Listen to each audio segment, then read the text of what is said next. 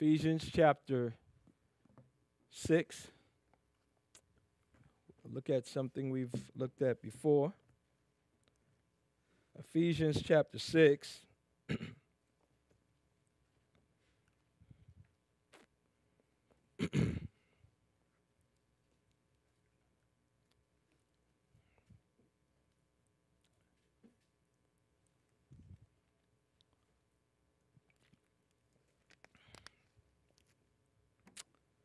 Out of respect for the Word of God, would you please stand? Ephesians chapter 6, beginning in verse 10. The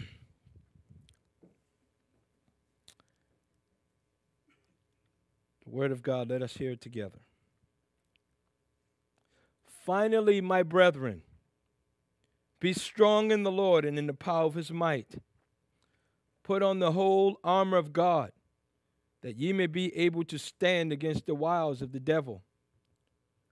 For we wrestle not against flesh and blood, but against principalities, against powers, against the rulers of the darkness of this world, against spiritual wickedness in high places.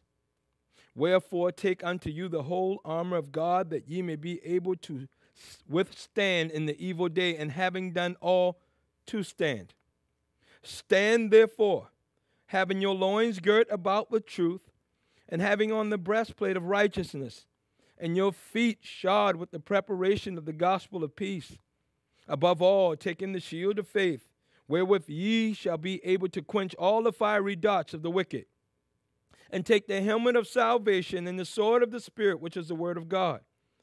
Praying always with all prayer and supplication in the Spirit, and watching thereunto with all perseverance and supplication for all saints. And for me, that utterance may be given unto me, that I may open my mouth boldly to make known the mystery of the gospel, for which I am an ambassador in bonds, that therein I may speak boldly as I ought to speak. Amen. Thank you for standing. Please be seated.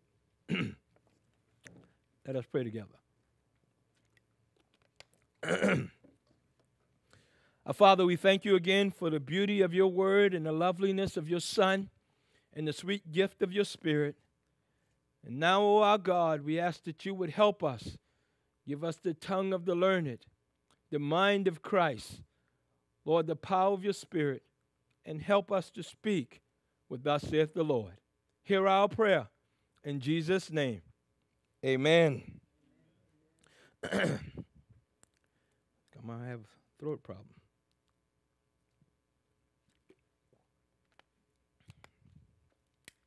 Ephesus was a wealthy city that revolved, if I could say, revolved around the life, I shouldn't say life because it's not alive, of the temple of Artemis or Diana, one of the 7 wonders of the ancient world. Paul found himself in the midst of pagan darkness. We find that in Acts chapter 19. He would labor in that city for 2 years. For 2 years, so that all, both Jews and Greek, heard the word of the Lord Jesus Christ. The message was so effective that sins were confessed, repentance was worked in the heart. Many believed, and the name of Jesus Christ was magnified. People were being delivered from idolatry. People were turning from worshiping Artemis or Diana to worshiping Jesus Christ. Paul knowing that the church of Ephesus now was in a particular situation, a peculiar situation, strategically placed there by God, knowing that God had planted that candlestick to shine in the midst of pagan darkness, Paul is encouraging this church at Ephesus not only to shine, but to stand. Paul gave 3 chapters of instructions of what God has accomplished for them and us in Jesus Christ. Just listen to some of them. He had chosen them and us before the foundation of the world and adopted us into God's royal family. Put a different way, we've been adopted into the royal family, purchased by royal blood, by the royal Savior, so that we would be royalty.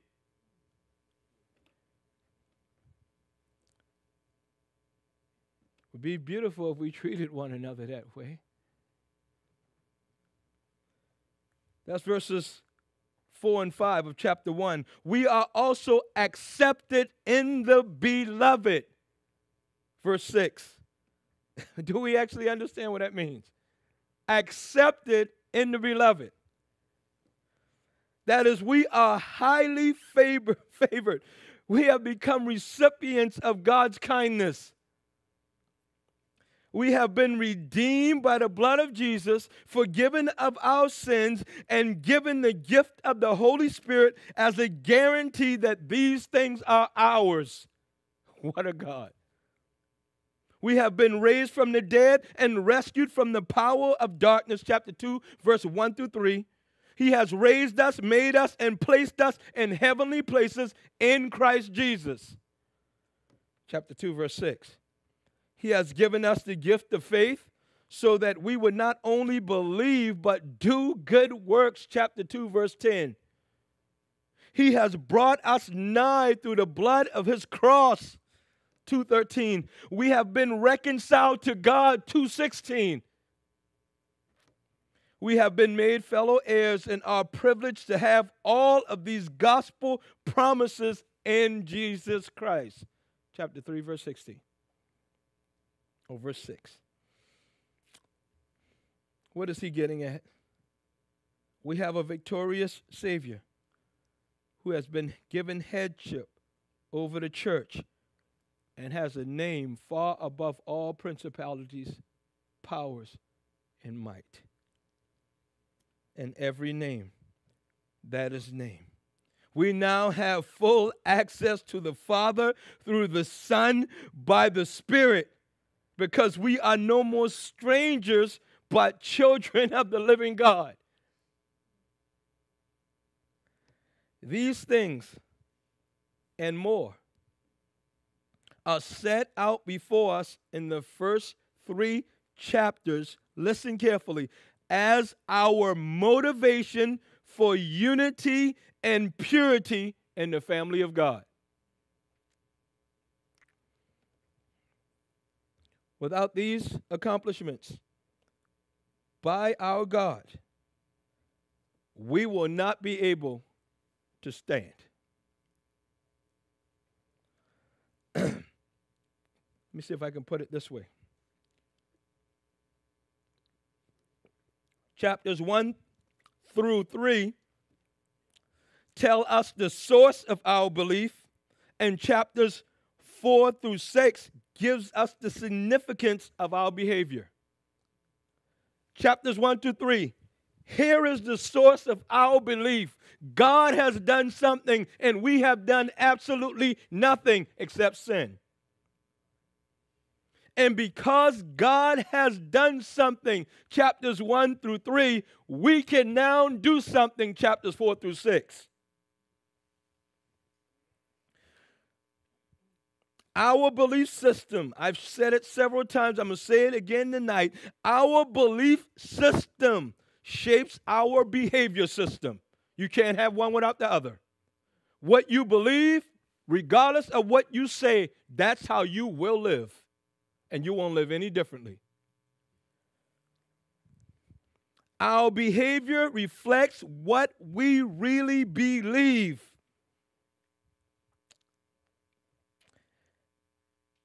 So, we come to an interesting portion because I think it's important. The saints' greatest weapon, prayer. The saints, we can even say the church, The saints' greatest weapon is prayer. I just taken us from actually in verse 18. Paul commanded the church at Ephesus to put on not part, not half, not a quarter, but the whole armor of God, because you will need every bit of it. The whole armor of God, so that we would be able to stand against the schemes, the craftiness, the shystiness of the enemy. What I love about this chapter is that Paul doesn't leave us guessing who the enemy is. He actually identifies the enemy.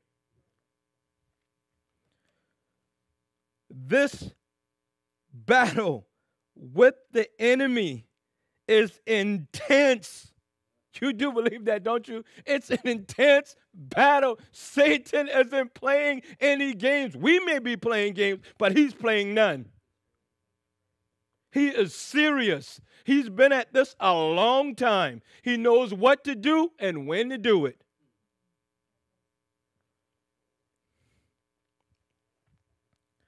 Paul is encouraging the church. You better hold your ground.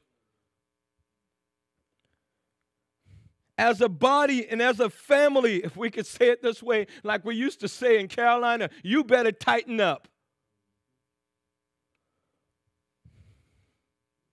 Tighten up your belt, wearing the truth. Put on your breastplate, this behavior of righteousness, and stand firm in the gospel of Jesus Christ. Furthermore, Paul is encouraging them, you need to stand firm with the shield of confidence in God in the face of opposition.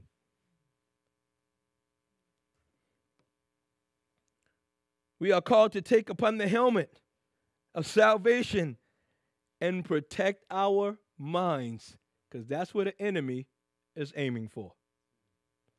If Satan gets the mind, he has the person, because your mind and your life are married together for life. How we think is how we will live.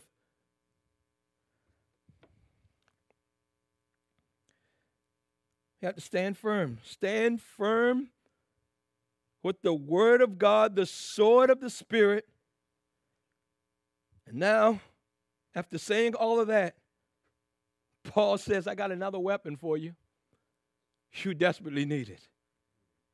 And it's the greatest weapon you have. And I think we use it very little. He said, it's prayer. That's your weapon. The saints' greatest weapon is prayer. If we are going to stand firm as a congregation, if we are going to be successful in battle, we better be a praying church, or it's not going to happen. Satan knows how to pull a pin on a hand grenade, throw it out, leave, and watch everything explode.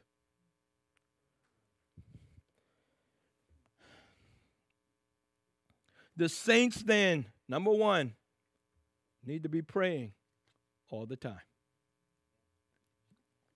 All the time. What is prayer? May I give just a simple definition? Prayer is living people pouring out their hearts to the living God. As simple as I can make it. Prayer is living people pouring out their hearts to the living God. Prayer is the communication channel that Jesus Christ has opened up for us to the Father. We have to make use of it. Paul writes this, for through him, that's Jesus, we both, Jews and Gentiles, have access by one Spirit unto the Father. Don't miss it. It's Trinitarian in its language. Paul said we through him, Jesus Christ, have access to the Father by the Spirit. We come through the Son by the Spirit to the Father. A prayer is the means by which we draw strength from our God.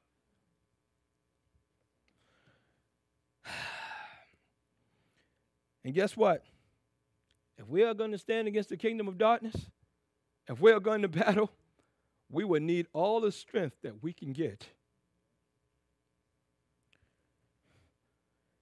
We need everything that heaven can afford us, but we need to pray for it. Are you still with me? We need to pray for it. Prayer is simple. Remember, living people pouring out their hearts to the living God. You're just putting words, if I can say it that way, in God's ears. It's simple, yet difficult.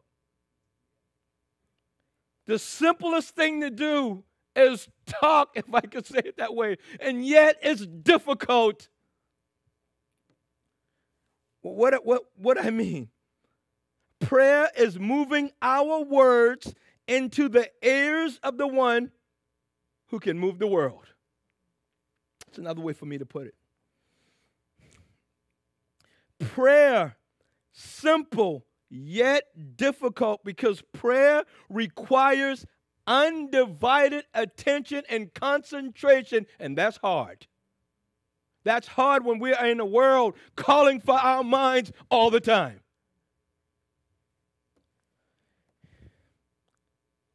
Isn't it amazing? Let's be honest. Isn't it amazing that we could sit around and we could talk about things sometimes? I don't know, maybe sports or whatever you like to do, maybe drawing or whatever it is. We can sit around and talk about some things a long time, sometimes hours. But when we get before God, we run out of words.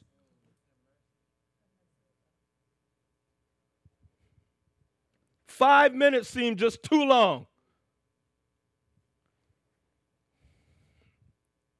It's absolutely amazing. We get a loss for words. You know why sometimes that is? Because prayer is a spiritual matter. It's a battleground. It's war zone. Satan, on one hand, doesn't mind if we pray as long as we don't believe as we're praying. He doesn't mind you praying if you're not expecting anything from God. Doesn't mind you praying at all. Just like he doesn't mind we reading the scriptures, as long as you don't do it. He doesn't mind. It's spiritual. It's a spiritual battle. We have to fight through stuff in our minds. Sometimes, after praying, we wondered if we have prayed at all. There are so many ways to get off track in prayer. It's like driving on Interstate 10. There's so many exits to get off. Paul understands that it's simple and difficult. He understands that if we are going to have success, standing against the wicked one, standing in this world, we better be a praying people.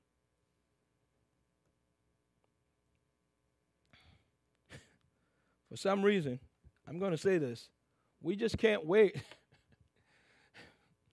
to presidential election and say, hey, y'all, we really need to pray when election's coming around.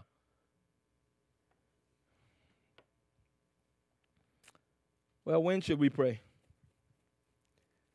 Paul says,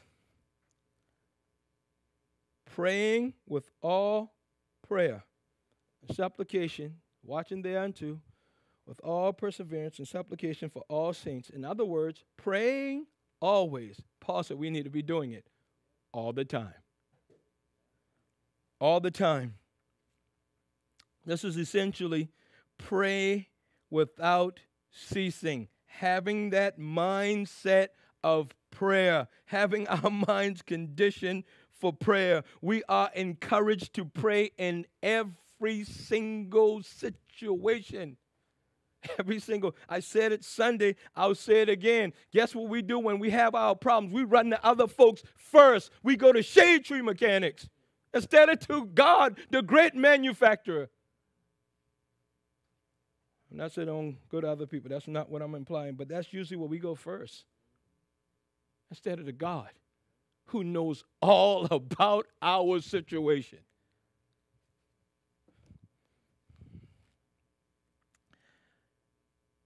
We need to pray in every situation. We need to be praying every moment we get. And we have to ask the question, do we pray? We have to ask that question. I'm talking to myself as well. Do we actually pray?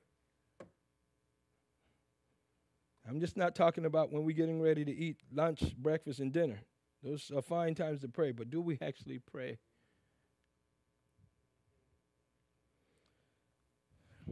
I didn't ask if you knew how to pray. I didn't ask anything like that. I didn't ask if you read about prayers. That's not what I asked. I asked, do you pray? That's my question. The way things look around us, the way things go on sometimes in churches, I said few people are praying. Very few.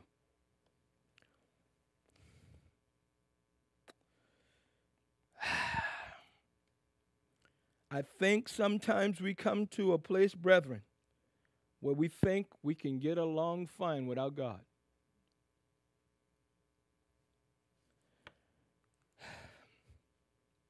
Where should we pray? I think you know the answer, right? Everywhere. Everywhere. Why should we pray everywhere? Because danger is everywhere. Everywhere. We should pray when we're driving, walking, running. I sure wish I could pray while I'm sleeping. Sweetheart, I don't know if I do that or not. I wish I could pray while I'm sleeping. Whatever we do, we need to be praying. Praying in our homes, praying in the workplace, praying in the place of worship. We need to pray everywhere.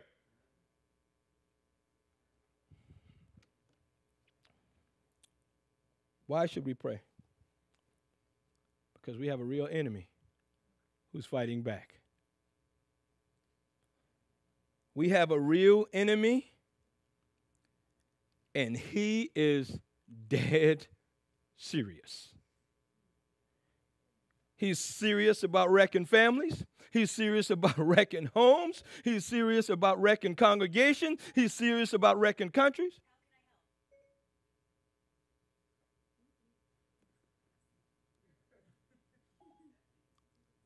We're serious.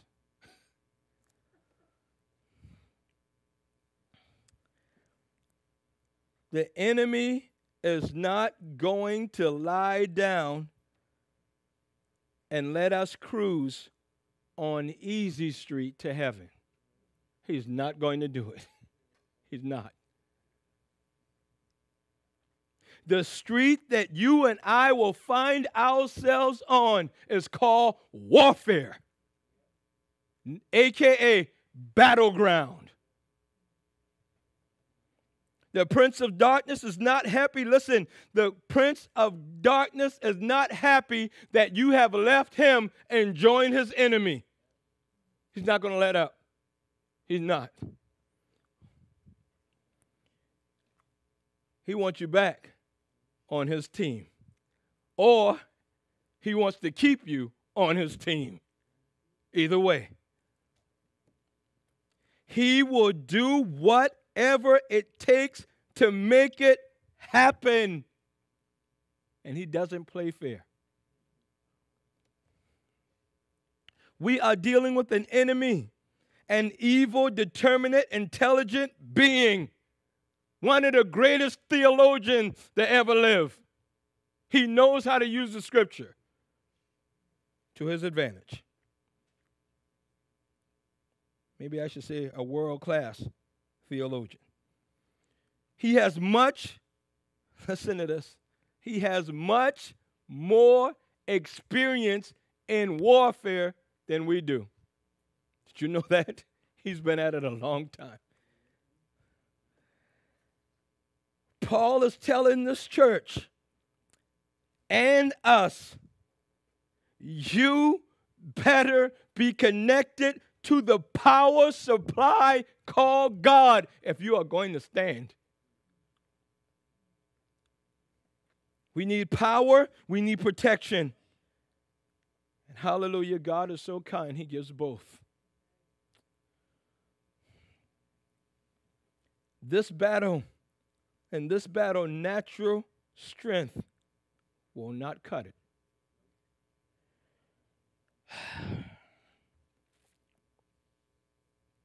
This is not a battle where you kind of, like when I used to play football, you go in the field and they have the coin toss, and you kind of say heads or tails and so forth, and then you shake hands afterward. This is not that kind of battle. The enemy is not there to shake your hand. He's there to take you out.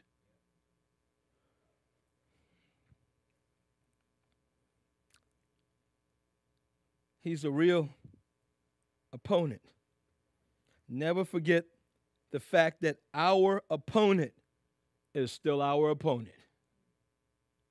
He's out to do damage. We can't afford to put down our guards at any time. We ought to fight.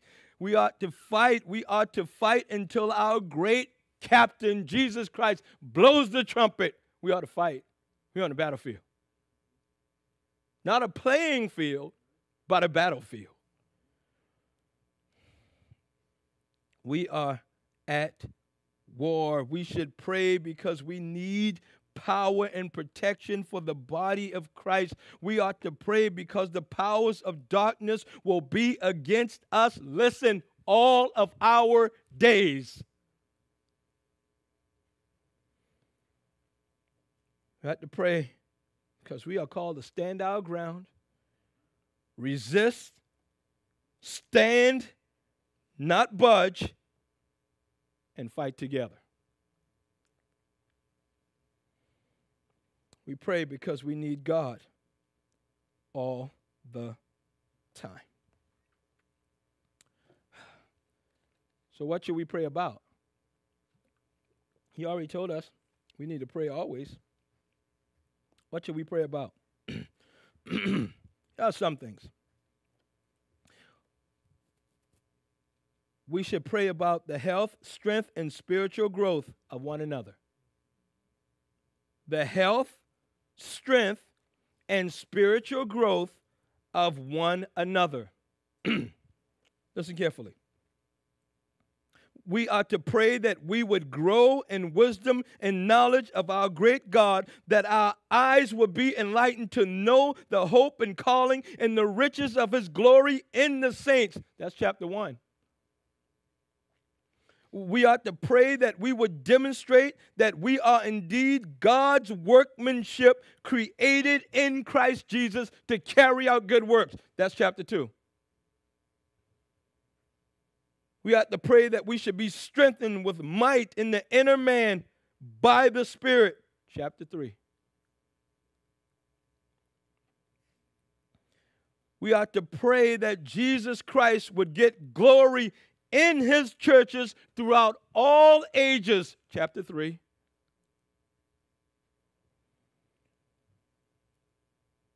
We ought to pray that we will walk worthy of the calling in the spirit of meekness, demonstrating patience with one another in Christ-like love. Chapter 4.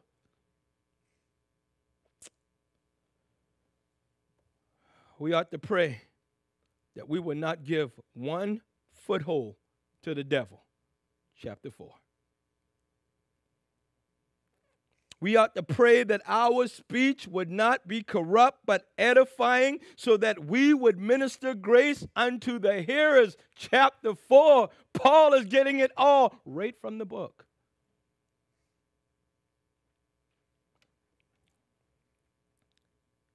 We ought to pray we will be followers of him because Jesus has loved us and gave himself for us. Chapter 5.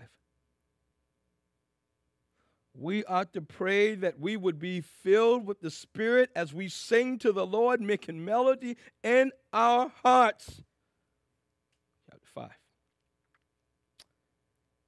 We ought to pray for our marriages. There would be gospel-reflecting marriages, that husbands would sacrificially love their wives as Christ does the church, and wives will respectfully submit to their husbands as the church does to Christ. Chapter 5. Some of the things we should pray for.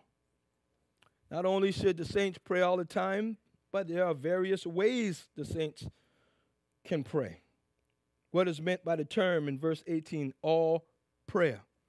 Paul could be talking about different ways of praying. One can pray like Isaac, walking out in the field. That's Genesis 24. One could pray like David, sitting down, 2 Samuel chapter 7, on his throne or in the chair. One could pray like Solomon, kneeling with his hands arms stretched up. The position we are in is not the issue. It is the heart praying that's the issue. Paul could have in mind, as some suggest, the different kinds of prayer, such as adoration, thanksgiving, confession, and supplication. Prayers are sometimes silent. Sometimes silent. Silent prayer, as Hannah, praying, her lips moving, but no words coming out. Or as Nehemiah in chapter 1 and chapter 2, when the king says, what's wrong? Why is your countenance sad? This is nothing but sadness, sorrow of heart. He said, then I prayed to the God of heaven. The king never heard him. It could be silent prayer. Paul has already told them to pray always. Now he is saying, let all of your praying, watch this, be in the Spirit. We need the aid of the Spirit in our prayer. But we have to ask another question. What is meant by supplication? Because he says, praying always, all the time, with all prayer, could be various kinds of prayer, and supplication. What is meant by that? That word carries the sense of a petition, an entreaty, a plea. Believe me, we will need a plea in a spiritual battle. Sometimes it has to do with intercession.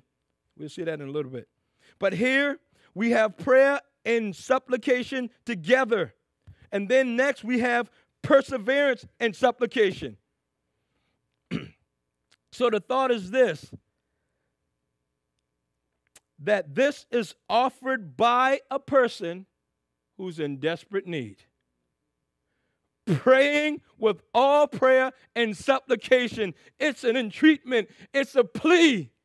It's desperate.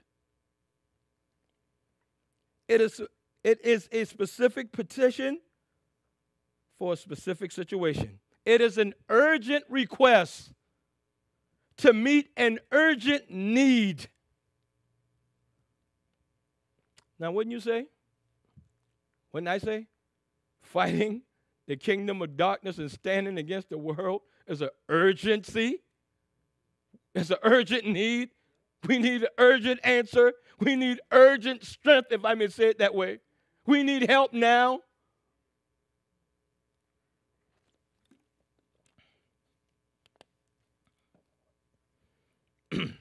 We need help from the living God. Always in this matter.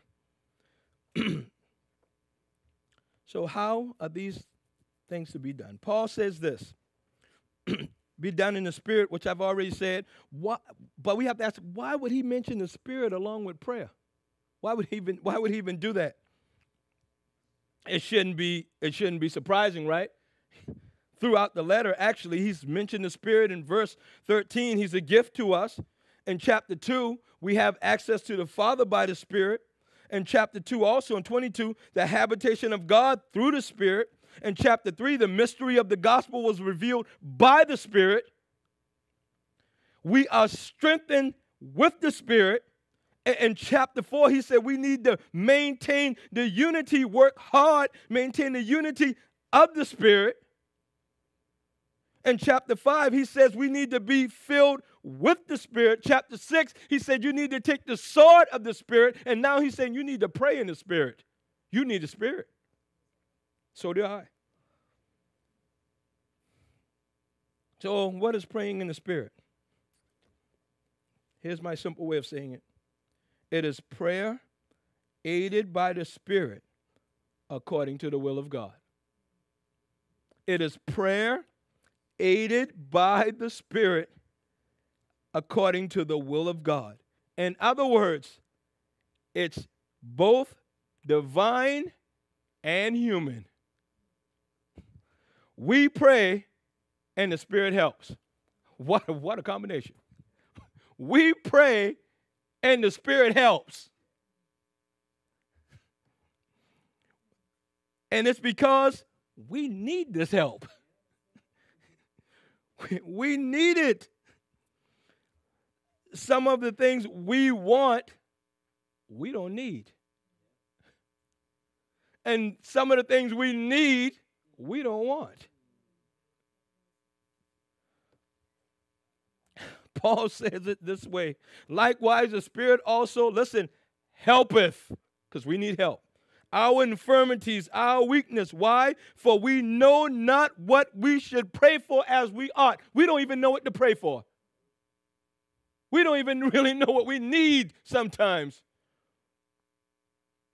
But the Spirit itself maketh intercession for us with groanings which cannot be uttered. And he that searcheth the heart knoweth what is in the mind of the Spirit, because he maketh intercession for the saints, listen, according to the will of God.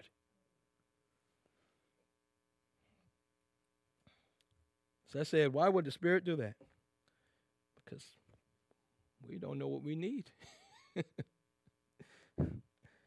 Sometimes, and he knows how to bring it into harmony with God. Listen, God knows what we need, when we need it, and how to get it to us.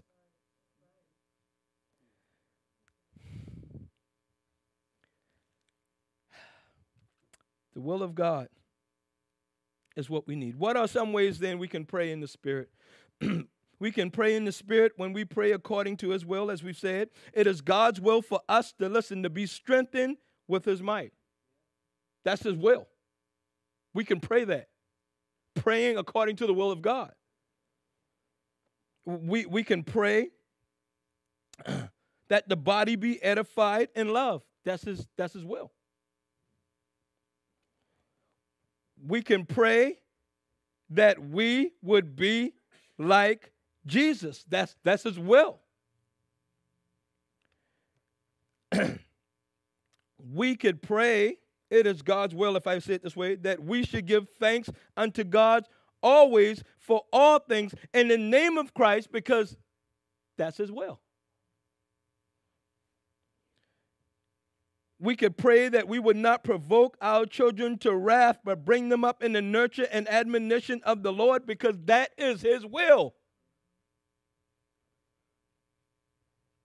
We could pray that we could draw strength from God, because that's his will. We can even pray that we pray always, because that's his will.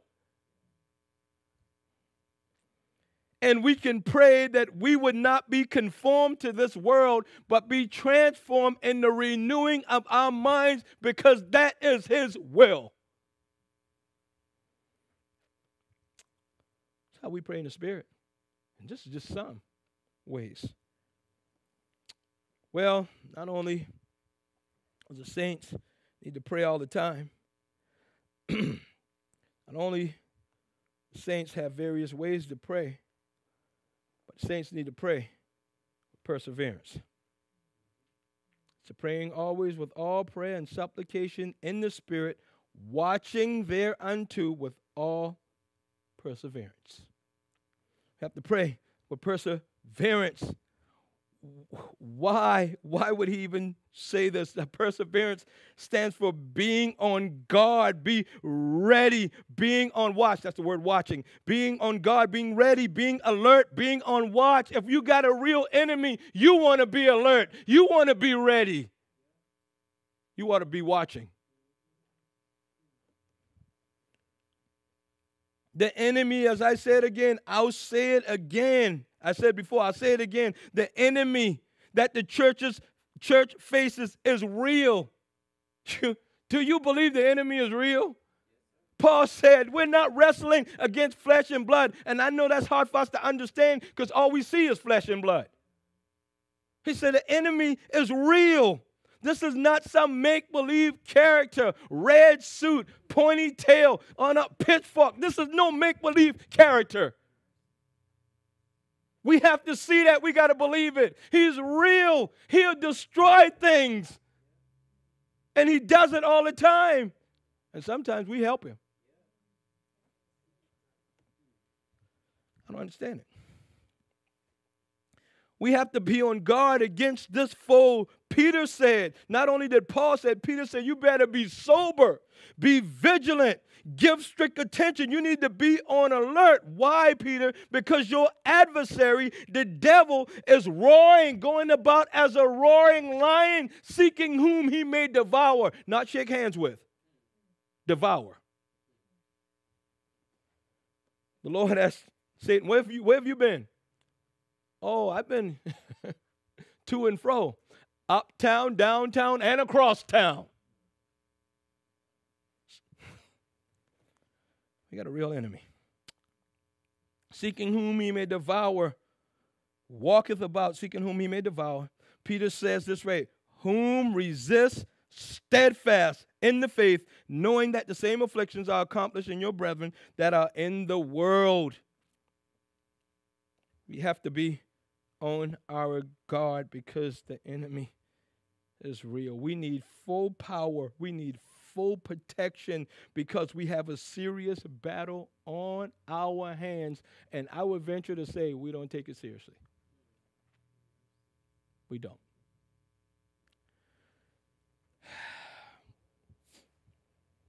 Paul said watching, be alert. He says also, watching thereunto with all perseverance. The word perseverance means with persistence. See, you need to keep going. You need to keep going in spite of difficulties.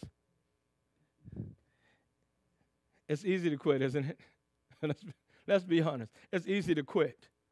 I said this to my wife. I said, sweetheart, it's easier to quit than to keep going.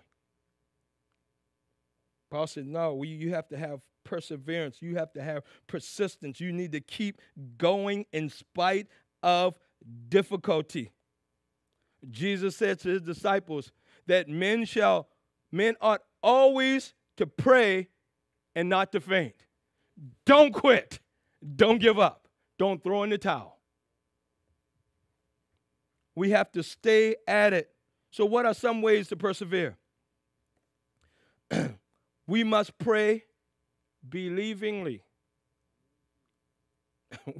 We must pray believingly.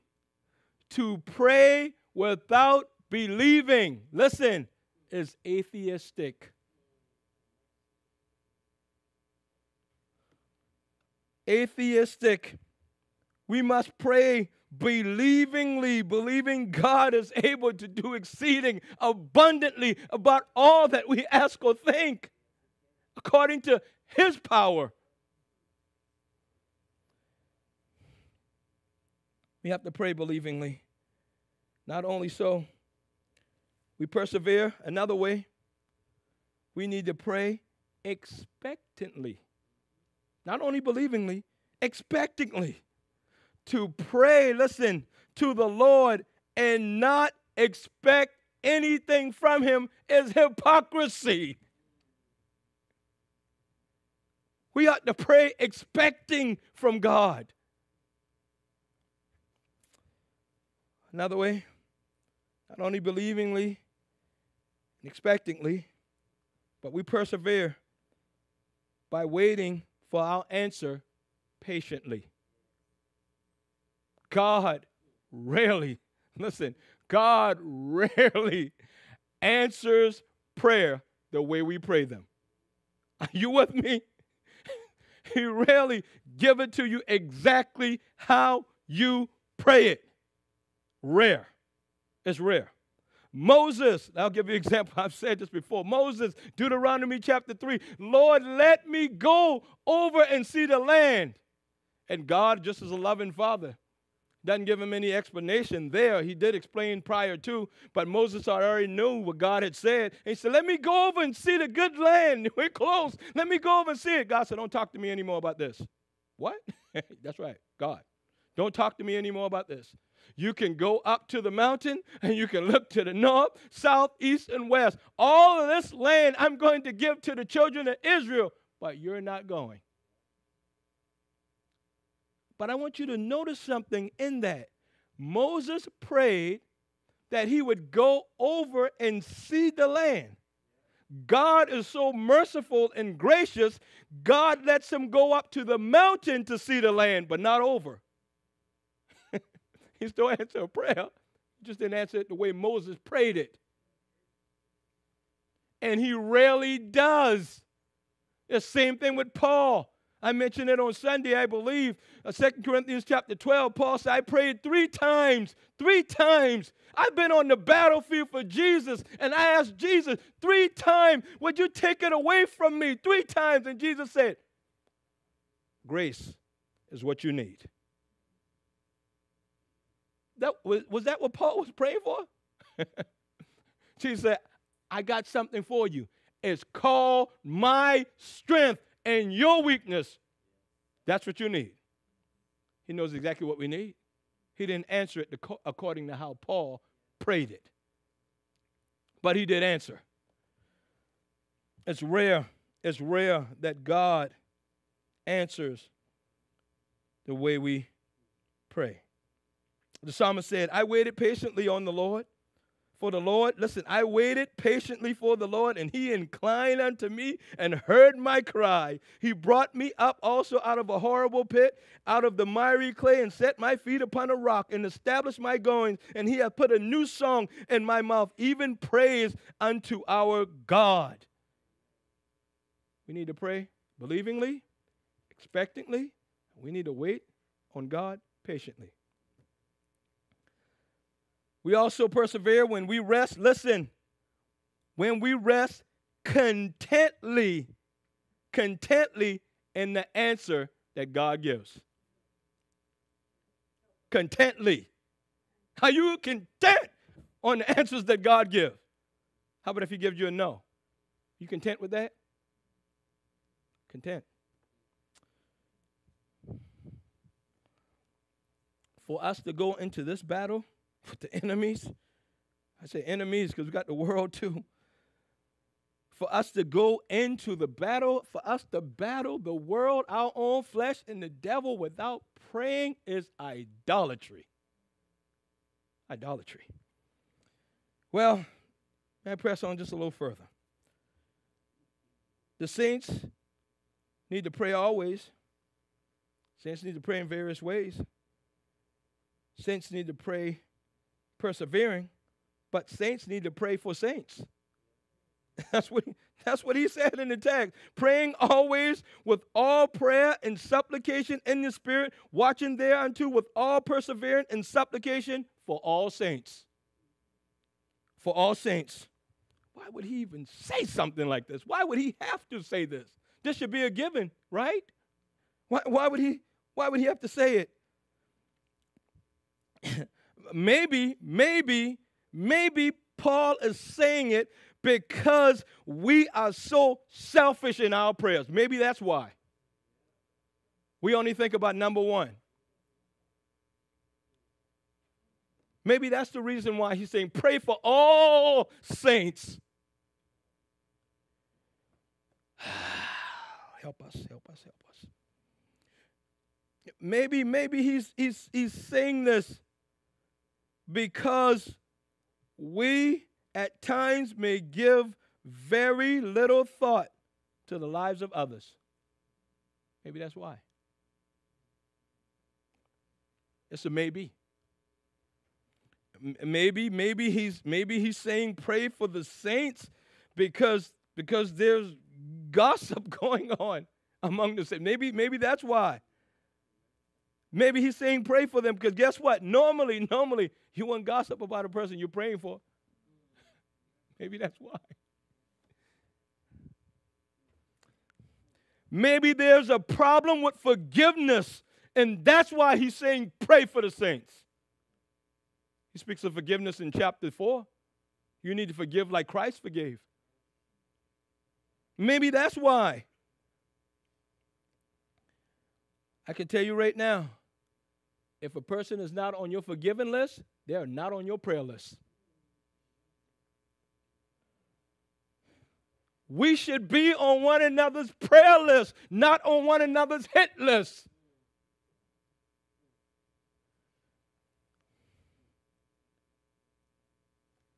Maybe he's saying pray for the saints because they are living in a loose society.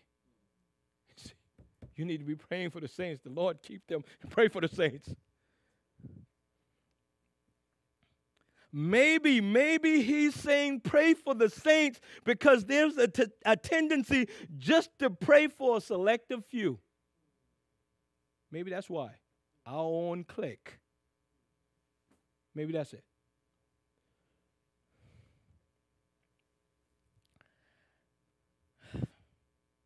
Maybe he's saying pray for the saints because there's tension between children and parents.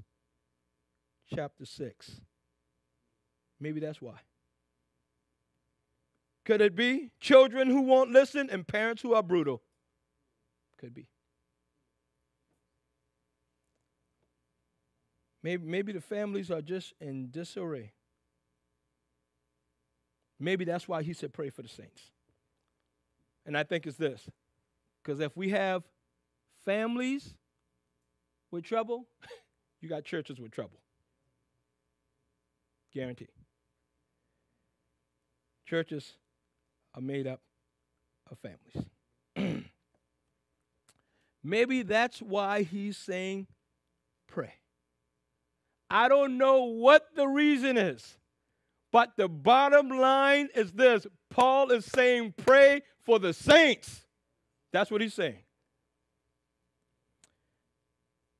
Not only should you pray for the saints, saints praying for saints. I have final thing. I think that's final. Well, I have something else. Not only should we pray for each other. Maybe I should put it a different way. Not only should the preacher pray, but the preacher also needs to be prayed for.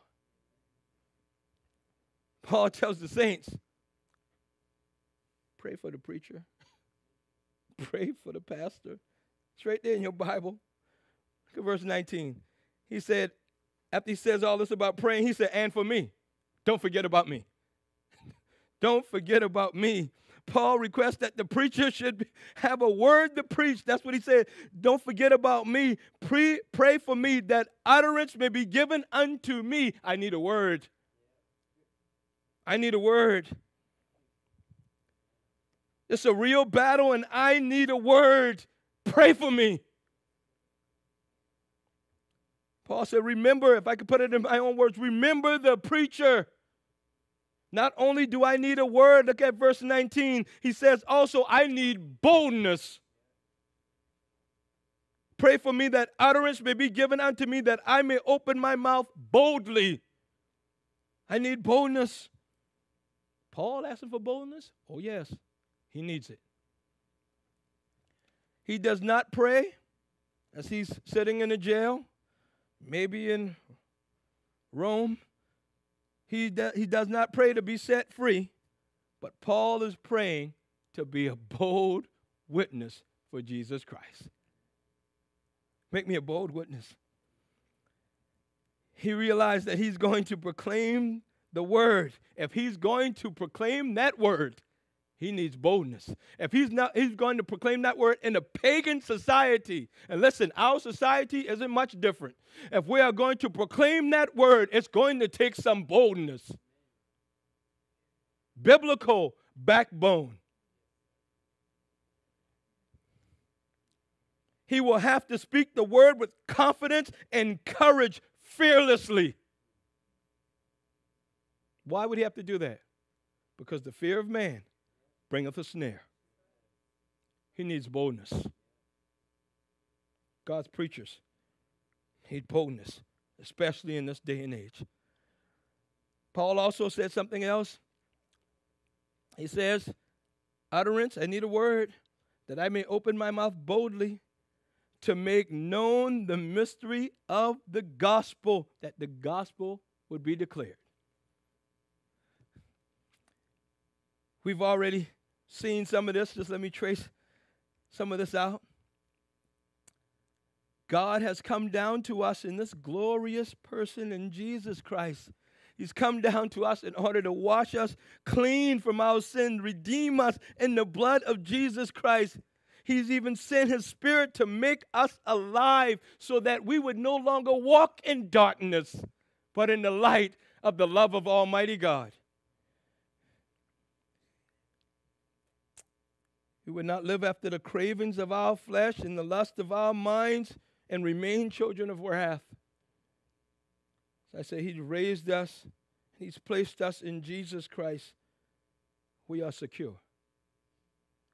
He's given us faith in the gift of the Spirit so we would not be aliens and strangers. And I used to be asked back if I believe in aliens. I said, yes, I do. They're called unsaved folks. Aliens, strangers, afar off. Jesus Christ himself has washed us. He has made peace with God through the cross work and reconciled us to God through his crucified body on the cross. We're now adopted, part of God's family, God's dwelling place. Paul is saying, I need to declare that message, and I'm going to need some boldness. He knows that the gospel is spiritual water for thirsty soul and bread for the hungry soul. The gospel brings peace to the troubled soul. He knows that there's forgiveness for any sinner who comes to Jesus Christ by faith. He knows that God sent his son made of a woman to redeem them, to purchase them. I love the word. Brother Jeff talked about it a few weeks ago, but let me go a little further. Not only purchase out of the slave market of sin, it's purchase to make one's own, purchase to set free, and purchase to take home. Redeem. He knows that Christ came into the world to rescue sinners, even the chief. He said, I want to declare that message. That message, the real emancipation proclamation. That message of liberation, the gospel of Jesus Christ. So pray for the preacher. Why? Because the preacher needs boldness, because it's easy to preach what people want to hear. It's easy to do it. He needs some gospel grit to preach what needs to be here and not what people want to hear. He needs some grit.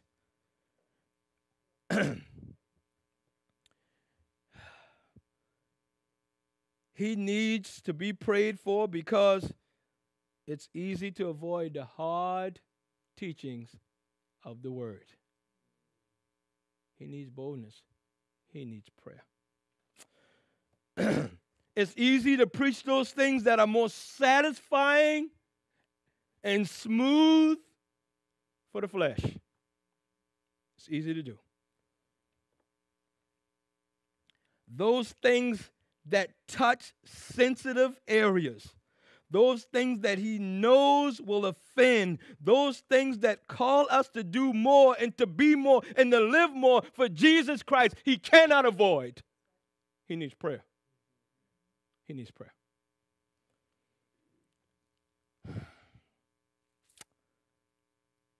Our time's gone. Let me just say this. The preacher needs prayer because it's easy to quit the ministry.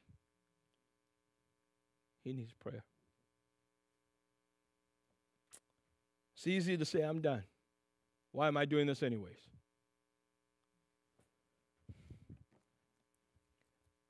Moses said, and all the congregation of the children of Israel journeyed from the wilderness of Sin after their journeyings, according to the commandment of the Lord, and pitched in Rephidim, and there was no water for the people to drink. Wherefore the people did chide with Moses and said, give us water that we may drink. And Moses said unto them, why chide ye with me? Wherefore do ye tempt the Lord? And the people thirsted there for water, and the people murmured against Moses and said, wherefore is this that thou hast brought us up out of Egypt to kill us and our children and our cattle with thirst?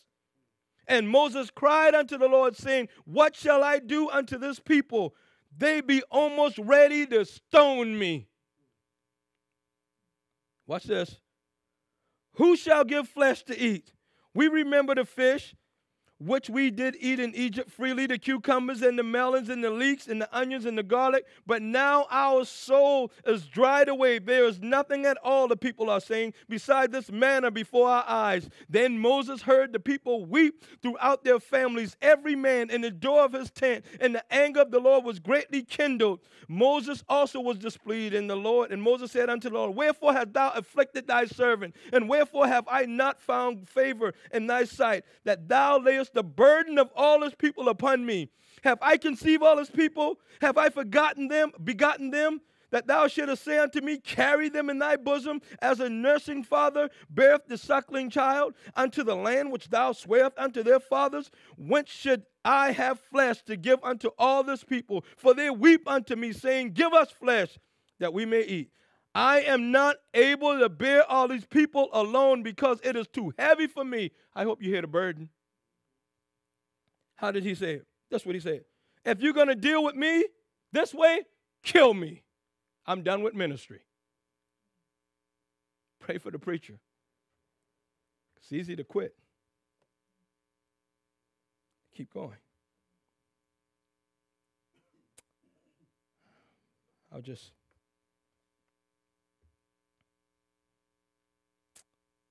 me just say this and we're done. Pray for the preacher, because the word helps to prepare us for eternity. Pray for the preacher. The Lord knows this battle is strong. This battle is serious.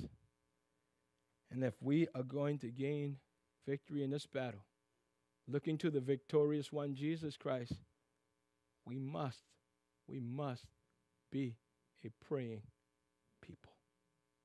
Must be. If not, we will not stand. There are many, I should say some. There are some congregations that are no longer congregations, if I could say it like that. Maybe I say were congregations, because the enemy came in, dropped that grenade, and left. Paul is saying to this church, arm in arm and stand against the wiles of the wicked one, and your greatest weapon is prayer. Use it. Use it. May God help us to do so for his glory. Let's pray. Our Father, we thank you again for Christ the King. Thank you that he's kind and generous to us. And Father, we have a real battle before us. Lord, help us. Help us in this battle, we pray. We need your strength. Help us not to rely on the arm of flesh. It will indeed fail us. But Father, help us to rely on Thee, the true and living God, and on the power of Your Spirit, sanctifying mercies, Lord, to walk arm in arm and to stand firm wearing the whole armor. Bless us indeed, we pray. Give us safe passage home now, we ask. In Jesus' name, amen. Please stand.